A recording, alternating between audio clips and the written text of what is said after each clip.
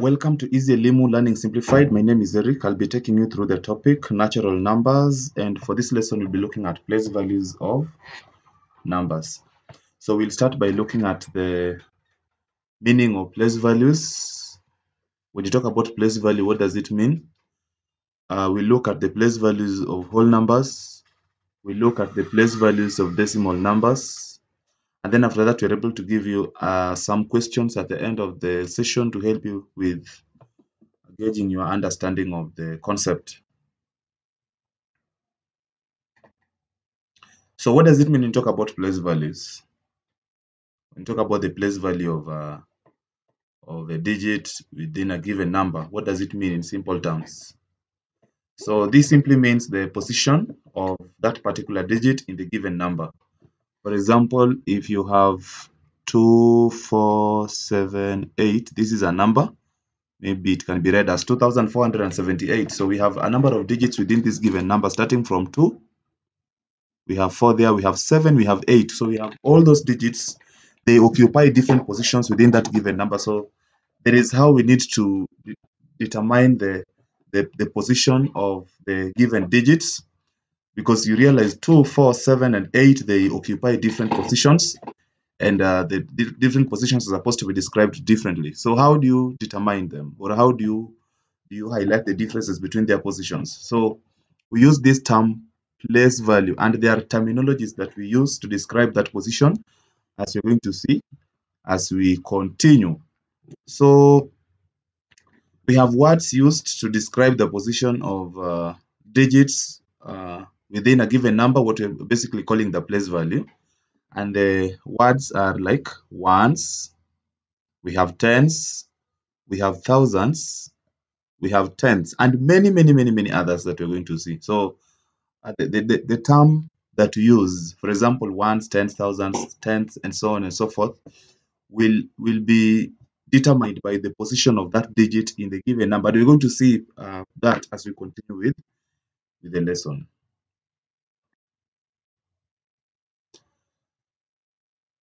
So let's look at this number. We have the number 345,678,901. It has about 9 digits, and you want to see how we can describe the positions of these digits within this given number.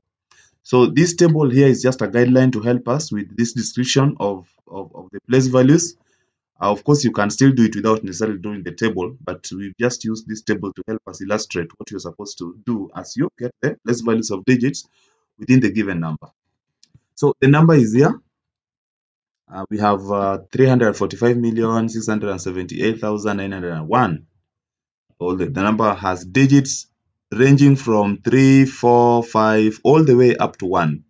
So as I'd mentioned earlier, we are supposed to describe the positions of these digits, and basically what you're calling the place value. So the first thing I want want you to take note of is that when you are describing the positions of digits, and especially a whole number, remember I said you're supposed to start by looking at the place values of digits within a whole number like this one here, and then we're going to look at also the place values of digits within a decimal like 24.024. If you're given a number like this one here, how do you describe the positions of digits within that given number? So we have just started with this one here, that is a whole number.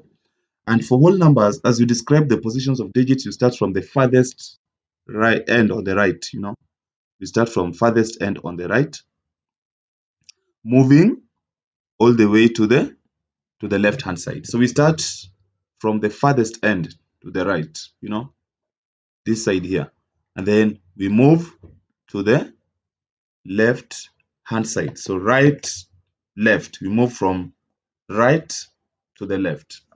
So this is the digit that we're supposed to describe its place value first, then this, then this, then this. So we start with 1, but then instead of calling it ones, you add s at the end. So you say ones. So all the digits along this line, we'll be calling them digits in the ones position. Ones, digits, ones. And then secondly, you add 0 here. So you just keep adding one more 0 as you continue. So if you add 0, you'll be calling it 10, but now you add s at the end, so you call it tens. Tens. No, the digits along this line will be called tens.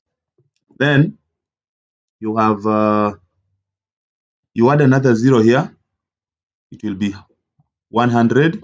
So you read it as hundreds. The digits along that line are supposed to be hundreds digits, And then if you add, so you keep adding zeros. You need to see we gave words that the terms that are supposed to be used in describing the positions of these digits.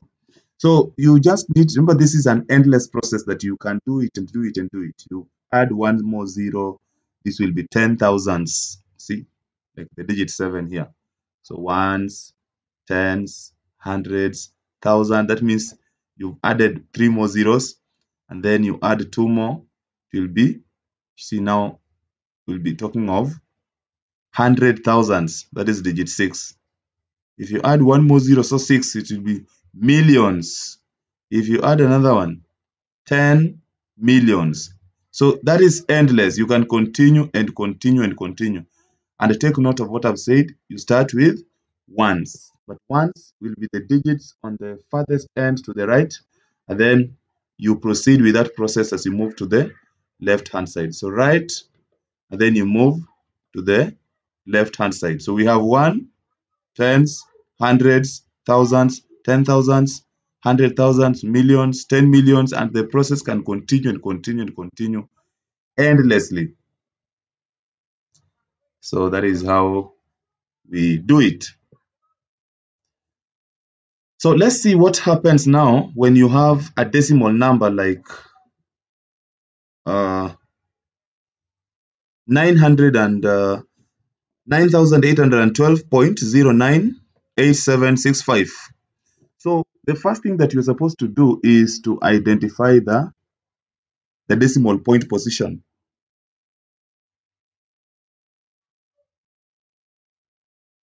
So you identify the decimal point position. That is the first thing that you do. That is, if you have a decimal number, you first of all identify the decimal point position. Then what now you need to observe is that as you move to the right hand side, the place values are described differently as compared to when you're moving to the left hand side. So the reference number or the reference digit in this case will always be the first digit to the left of the decimal point. Remember, this is our decimal point. Then we have the first digit on the left hand side of the decimal point. So this becomes like the reference. So you can either move to the right hand side or you move to the left hand side of this digit. So as you move to the left hand side, we treat the digits the same way. We did it previously when you were dealing with whole numbers. So you're going to do, this is ones, then you go to tens, hundreds. So you see we have one already. So just add tens, and remember we are starting with ones. Ones is the reference here, it's the reference digit. Then now as you move to the left hand side, you have one, so you add 10, it becomes tens, hundreds, thousands, you see. So that is as you move to the left hand side. Now as you move to the right hand side, now moving to the right hand side, now we have one already is the reference. We already have it at the center here. We already have one here. So ones. Then now moving to the right hand side, we now divide by 10. So we talk of tens. Remember that is past the decimal point. So we talk of tens, then hundreds, then thousands. Then so these ones on the right hand side, they end in T, H, S. So they are read as ts, ts. So we talk of hundreds, thousands, 10,000s, and so on and so forth. So we have the first one here is tens, 5 is hundreds, and this is thousands and 10,000s. So THS here is interpreted to mean 1 over. So if you want to get the I know later on we'll be looking at the total value, the value of that digit now. Remember here we are describing the position. Then it will be, value will be 5 over 100. That is the value of that digit within the given number. Of course, we're going to discuss that in the next video. So basically, that is how you get the positions of digits within a given number, and what you're basically calling the place values of digits. So you can be asked to state the place value of digit 5, for example. Example here, 6, then 5 would be somewhere here. So how do you get the place value of that digit 5?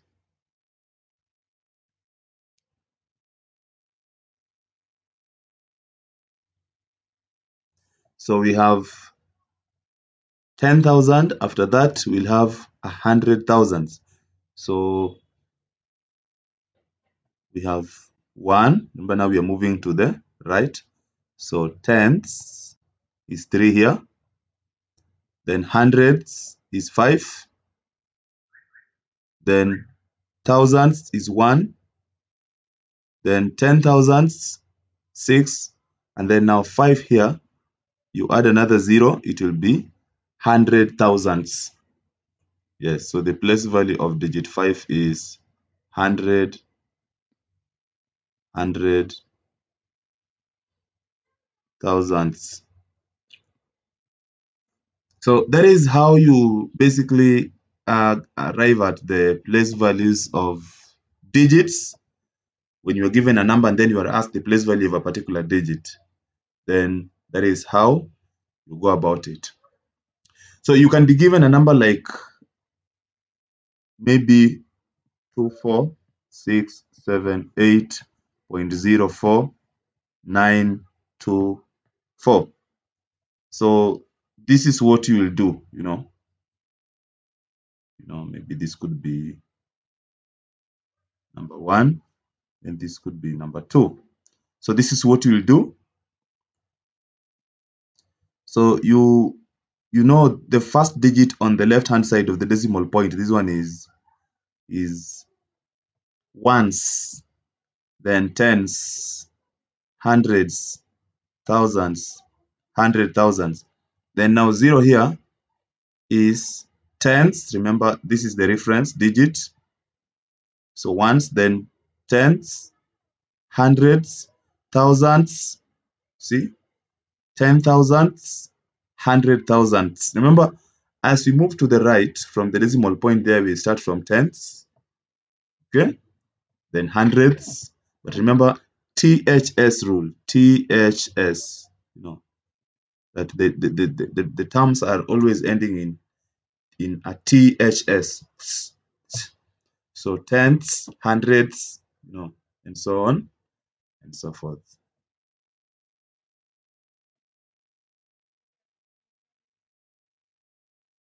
So in exams or tests that you do, mostly you can be given, you can just be given a number like 2, 4, 7, 8, 9.